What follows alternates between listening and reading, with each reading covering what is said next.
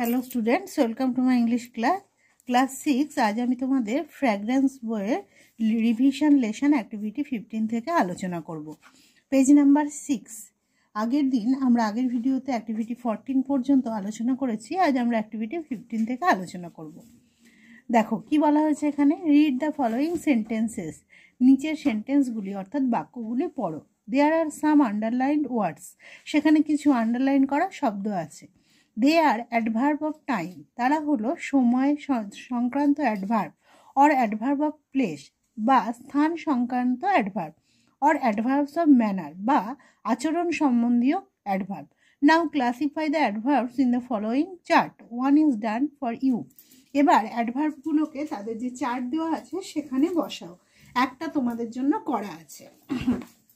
তার আগে আমরা একবার দেখে নিই অ্যাডভার্ব কাকে বলে। দেখে নাও অ্যাডভার্ব। আমরা জানি পার্টস অফ স্পিচ 8 প্রকার: noun, pronoun, verb, adverb, adjective, preposition, interjection, conjunction, এগুলো আমরা জানি। এর মধ্যে অ্যাডভার্ব কি? অ্যাডভার্ব হচ্ছে সেই ওয়ার্ড যা কোনো ভার্ব, অন্য কোনো অ্যাডজেক্টিভ বা অন্য কোনো অ্যাডভার্ব সম্বন্ধে কিছু বলে। যেমন আমি লিখছি দ্য ম্যান ইজ ওয়াকিং। আমি লিখলাম এই সেন্টেন্সটার মধ্যে ভার্বটা কোনটা? ওয়াকিং। এর পরের সেন্টেন্সটা আমি লিখছি the man is walking slowly.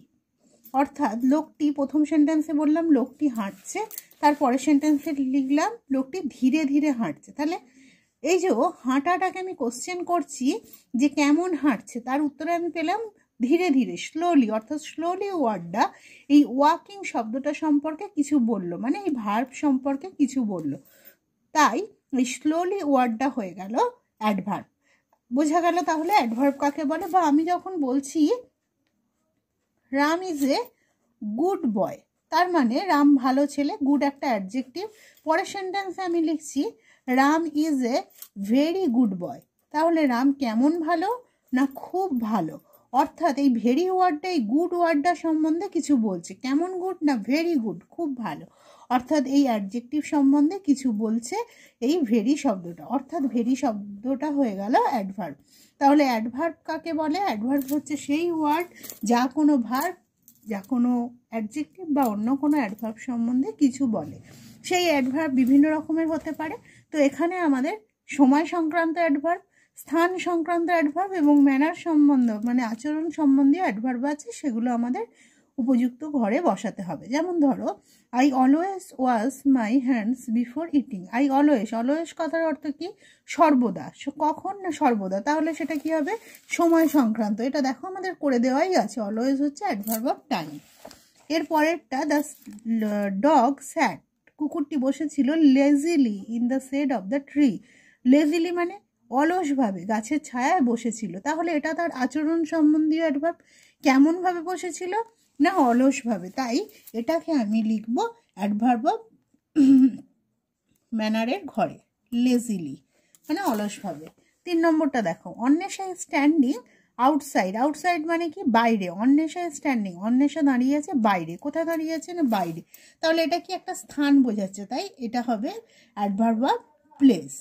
এরপরে I often visit my grand parents. I often, often মানে প্রায়। আমি প্রায় আমার ঠাকুরমা ঠাকুরদাকে দেখতে যাই। তাহলে প্রায়, এটা কখন যাই? না প্রায় মানে সময় বোঝাচ্ছে। তাই অফেনটা হবে অ্যাডভার্ব অফ টাইমের ঘরে। I watch English films occasionally. আমি ইংরাজি সিনেমা দেখি অকেশনালি মানে মাঝে মাঝে। তাহলে কখন দেখি? না মাঝে মাঝে। তাই মাঝে মাঝেটা হয়ে যাবে অ্যাডভার্ব অফ টাইম, অকেশনালি। এরপরে দ্য ম্যান শাউটেড লাউডলি। লোকটি চিৎকার করেছিল লাউডলি মানে জোরে। তাহলে লোকটি কেমনভাবে চিৎকার করেছিল? জোরে। এটা তাহলে কি হয়েছে? Adverb of manner. তাই লাউডলিটা হবে অ্যাডভার্ব অফ ম্যানারের ঘরে। তাহলে অফেন এবং অকেশনালি হলো অ্যাডভার্ব অফ টাইম, আউটসাইড হলো অ্যাডভার্ব অফ প্লেস এবং লেজিলি এবং লাউডলি হলো অ্যাডভার্ব অফ ম্যানার। এরপর activity 16, use the suitable linkers in the following sentences from the help box. One is done for you. এখানে কিছু linker দেওয়া আছে। লিঙ্কার মানে যে শব্দ দিয়ে দুটো সেন্টেন্স যুক্ত হচ্ছে, এখানে হেল্প বক্সে দেওয়া আছে, সেগুলো দিয়ে শূন্যস্থান পূরণ করো। নেক্সট মানে তারপরে, দেন মানেও তারপরে, অ্যাট লাস্ট মানে অবশেষে, দেয়ার আফটার মানেও তারপরে, এবং অ্যাট ফার্স্ট মানে সবার প্রথমে। তাই অ্যাট ফার্স্টকে সবসময় সবার প্রথমেই লিখতে হবে। দেখো এখানে দেওয়াই আছে, অ্যাট ফার্স্ট সবার প্রথমে সাম অরেঞ্জেস আর বট মানে কিছু কমলা লেবু কিনে আনা হলো। তারপরে দে আর ওয়াশড অ্যান্ড পিল্ড, অর্থাৎ তারপর তাদের পরিষ্কার করা হলো এবং খোসা ছাড়ানো হলো। তারপরের জন্য তাহলে আমরা কি দিতে পারি, নেক্সট বা দেন যাই হোক দিতে পারি। তো আমি এখানে নেক্সট ইউজ করছি। Next they R washed and peeled, তারপর সেগুলো ধোয়া হচ্ছে এবং খোসা ছাড়ানো হচ্ছে। তারপরে দে আর স্কুইজ টু কালেক্ট জুস, তারপরে তাদেরকে নিগড়ানো হচ্ছে জুস বের করার জন্য। তাহলে এখানে তারপরের জন্য আমি দেন দিলাম, দেন দে আর squeeze to collect juice, full stop. তারপরে সুইটেনার ইজ অ্যাডেড, তারপরে মিষ্টি জাতীয় কিছু দেয়া হলো। এবার তারপরে যেহেতু তাই দেয়ার আফটার, তারপরে কি হবে, অবশেষে the juice is field in the bottle, তারপর জুসটা বোতলে পোড়া হচ্ছে মানে অবশেষে। অবশেষে মানে কি বলেছি, অ্যাট লাস্ট, তাই এখানে হবে অ্যাট লাস্ট। এবার দেখো activity 17, write the short forms of underlined ওয়ার্ডস। এই যে নিচের শব্দগুলি, আন্ডারলাইন্ড ওয়ার্ডগুলি, এদের শর্ট ফর্ম লিখতে হবে। One is done for you, একটা তোমার জন্য করা আছে। যেমন দেখো এক একটা, you have done this, you হ্যাভকে সংক্ষেপে লিখলে কি হয়, ইউ হ্যাভ কেমনভাবে লিখেছে এটাকে বলা হয় কন্ট্রাক্টেড ফর্ম, ইউ হ্যাভ। তো এখানে তারপরটায় আমাদের কি বলেছে, কাজল did not come to my birthday party. Did নটকে এভাবে সংক্ষেপে আমরা কিভাবে লিখবো, আমরা কি লিখবো, ডিডেন্ট। তারপরে তিনেরটা, ইউ আরকে সংক্ষেপে কি লিখবো, ইউ আর এর কন্ট্রাক্টেড ফর্ম আমরা লিখবো ইউ আর। এরপরে চারেরটা, we can not sing, can নটকে আমরা সংক্ষেপে কি লিখবো, কান্ট। আই অ্যামকে সংক্ষেপে আমরা কি লিখবো, I am.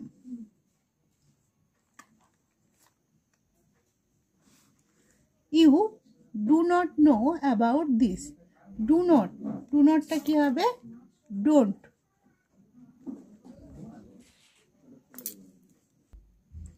সাতেরটা, they are coming from a village, দে আরকে আমরা কিভাবে লিখবো, প্রথমে দেটা লিখবো, দে দিয়ে অ্যাপোস্ট্রফি দিয়ে আরি, দেয়ার। We were not present there, war নটকে আমরা কিভাবে লিখবো, ওয়ার নট। এবার দেখো অ্যাক্টিভিটি 18 কি বলছে, read the passage given below, নিচে দেয়া প্যাসেজটা পড়ো। দেয়ার আর সাম personal pronouns and positive pronounce used in the passage, এখানে কিছু পার্সোনাল প্রোনাউন আছে এবং কিছু পজিটিভ প্রোনাউন আছে এই প্যাসেজের মধ্যে। Underline them and put them in appropriate columns, তারপর তাদেরকে যথাযথ ঘরে লেখো। One is done for you, একটা তোমার জন্য করা আছে। তো প্রোনাউন হচ্ছে যা কিনা নাউনের পরিবর্তে যে শব্দ ব্যবহার করা হয়, যেমন আমি, তুমি, সে, তারা, আমরা ইত্যাদি, এদেরকে বলা হয় প্রোনাউন। পার্সোনাল প্রোনাউন আর পসেসিভ প্রোনাউন মানে অধিকারে আছে, যেমন আমি হচ্ছে পার্সোনাল প্রোনাউন, আমি কথার অর্থ আই হচ্ছে পার্সোনাল প্রোনাউন, এর পসেসিভ প্রোনাউন হবে আমার, মাই। যেমন সে মানে কি, হি, এটা পার্সোনাল প্রোনাউন, এর পসেসিভ প্রোনাউন হবে হিজ মানে তার। উই মানে আমরা, এটা পার্সোনাল প্রোনাউন, এর পসেসিভ প্রোনাউন হবে আমাদের মানে আওয়ার। তো এখানে প্রথমে আমরা প্রোনাউনগুলো দাগ দিয়ে নিই, দেখে নিই, তারপর সেগুলোকে আলাদা আলাদা ঘরে বসাবো। দেখো, Shabnam is an intelligent girl, Shabnam হলো একজন বুদ্ধিমতী মেয়ে। C reads in class 6, say class 6-এ পড়ে। তো সিটা তাহলে আন্ডারলাইন করাই আছে, এটা pronoun. C is my friend, সে হয় আমার বন্ধু, তাহলে সিটাও pronoun, মাইটাও pronoun. I am Tanima, আমি হই তনিমা, এখানে আইটা pronoun. Hours is the same school, আমাদের একই স্কুল, এখানে আওয়ার্স হচ্ছে pronoun. শবনমস house is not far from hours, শবনমের বাড়ি আমাদের বাড়ি থেকে বেশি দূরে নয়, এখানে আওয়ার্স হচ্ছে pronoun. C sometime comes to hours, সে কখনো কখনো আমাদের বাড়ি আসে। সি হচ্ছে এখানে প্রোনাউন এবং আওয়ার্স হচ্ছে pronoun. And we also visit there's, তো উই হচ্ছে এখানে প্রোনাউন, অলসো ভিজিট দেয়ার্স মানে তাদের, এটা হচ্ছে প্রোনাউন। এবার আমরা দেখি পার্সোনাল প্রোনাউন কোনগুলো এবং পজিটিভ প্রোনাউন কোনগুলো। এখানে প্রথমে আমরা সিটা পার্সোনাল প্রোনাউন। এরপরে সি আছে পার্সোনাল প্রোনাউন মাই, মাই মানে আমার, অর্থাৎ মাই হবে পজিটিভ প্রোনাউনের ঘরে বসাতে হবে। আই হচ্ছে পার্সোনাল প্রোনাউন। এরপরে আওয়ার্স মানে আমাদের, অর্থাৎ সেটা হচ্ছে পজিটিভ প্রোনাউন। এরপরেও আছে hours positive pronoun, C personal pronoun, hours আবার আছে পজিটিভ প্রোনাউন।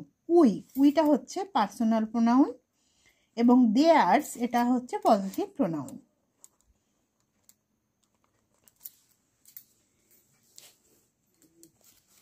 এরপর দেখো activity 19। There are some blanks in the following sentences. Fill in the blanks with either personal pronoun or possessive pronouns as required. এখানে কিছু শূন্যস্থান আছে নিচের সেন্টেন্সগুলিতে। Fill in the blanks মানে শূন্যস্থান পূরণ করো উইথ আইদার পার্সোনাল প্রোনাউন, এক পার্সোনাল প্রোনাউন দিয়ে অথবা পজেসিভ প্রোনাউন দিয়ে, যেমনটা প্রয়োজন। Choose them from the help box, এর পরের পৃষ্ঠায় হেল্প বক্স দেওয়া আছে, সেখান থেকে আমাদের নির্বাচন করে নিতে হবে। আগে হেল্প বক্সের ওয়ার্ডগুলো আমরা দেখে নিই, চলো। আওয়ার্স মানে আমাদের, দে মানে তাহারা, দেয়ার্স মানে তাদের, হার্স মানে মেয়ে তার, মাইন মানে আমার, হিস মানে ছেলে তার। এবার আমরা লিখব দিস ইজ মাই স্টাডি, এই হয় আমার পড়ার ঘর। All this books are dash, সমস্ত বইগুলি হয় আমার। তাহলে এখানে আমার মানে কি হবে? Mine. This dresses R dash, C loves to wire them, সে সেগুলো পড়তে ভালোবাসে। তাহলে সে পড়তে ভালোবাসে, সে এখানে সি মানে মেয়ে, সে, তাহলে তার, মেয়ে তার ইংরেজি কি হবে? Hertz, HERS। We read in a government school, we মানে আমরা, রিড মানে পড়ি, ইন এ গভর্নমেন্ট স্কুল আমরা একটি সরকারি বিদ্যালয়ে পড়ি। দি স্কুল ইজ ড্যাশ, যেহেতু উই আছে তাহলে কি হবে? এই স্কুলটা হয় আমাদের, আমাদের মানে তাহলে hours. The school is ours. চারেরটা, they live in a big old house, দে মানে তারা, লিভ মানে বাস করে, তারা বাস করে, ইন এ বিগ মানে বড়, ওল্ড হাউস মানে পুরনো বাড়িতে।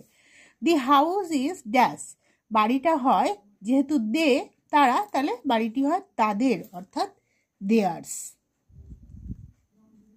পাঁচেরটা, he can write very good stories, হি মানে সে, ক্যান মানে পারে, হি ছেলে সে পারে, রাইট মানে লেখা, ভেরি গুড স্টোরিজ খুব ভালো গল্প, সে খুব ভালো গল্প লিখতে পারে।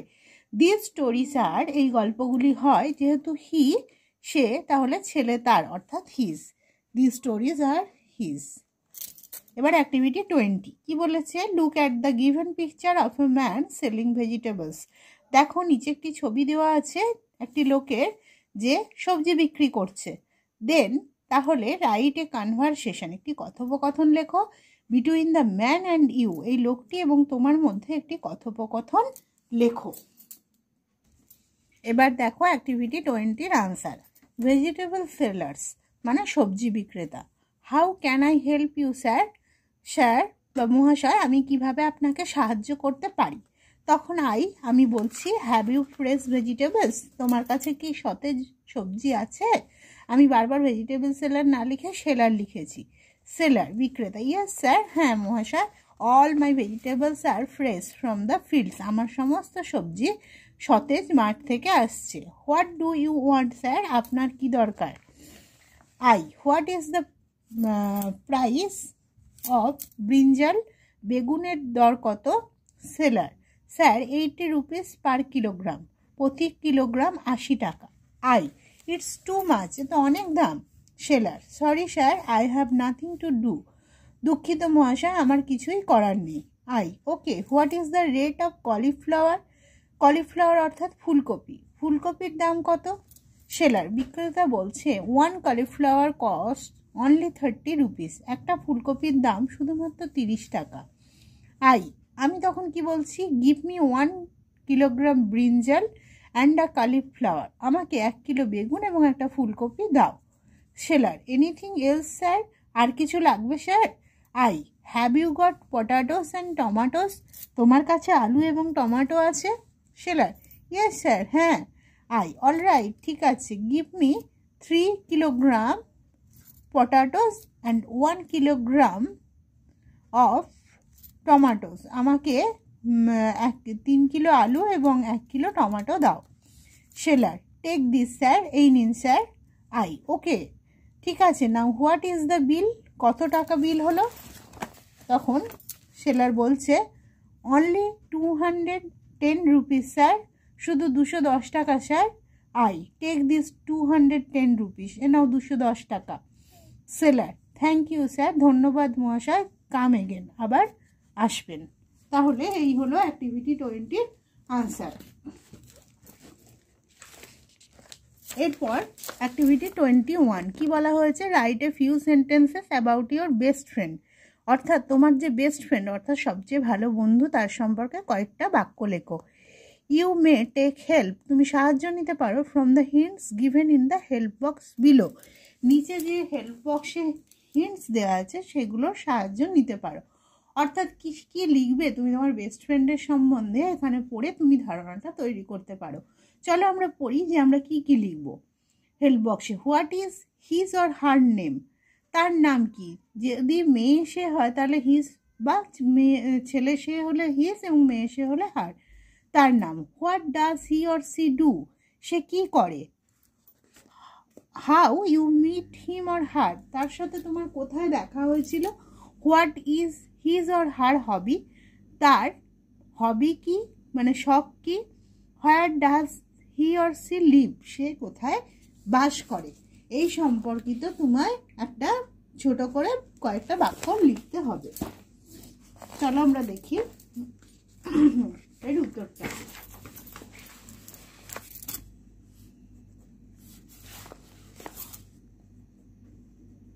Activity 21, best friend.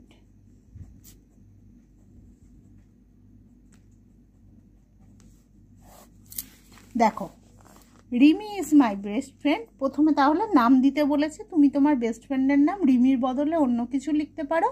Rimi is my best friend, Rimi হলো আমার best friend. C also reads in class 6, সেও ক্লাস 6-এ পড়ে। We are in the same school and in the same section, আমরা একই স্কুলের একই বিভাগে পড়ি। Rimi always seats beside me, Rimi সবসময় আমার পাশে বসে। I met her on the very first day in the school, আমার তার সাথে দেখা হয়েছিল এই স্কুলের একদম প্রথম দিনে।